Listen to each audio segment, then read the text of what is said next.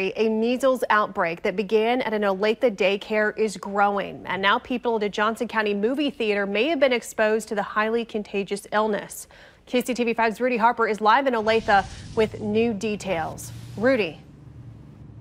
Ellen, I can tell you 10 days ago, a person infected with measles was at this AMC movie theater, and health officials say that person was contagious at the time. The virus can live for up to 2 hours in the air when an infected person coughs or sneezes.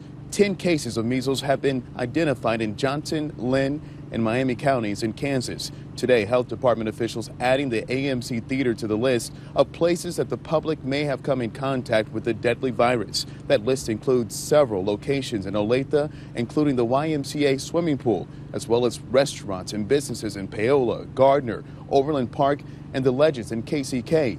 The outbreak continues to be investigated, and we could see many more places added to that list. We reached out today to the AMC Theater to see how they're handling this issue, but we have not heard back.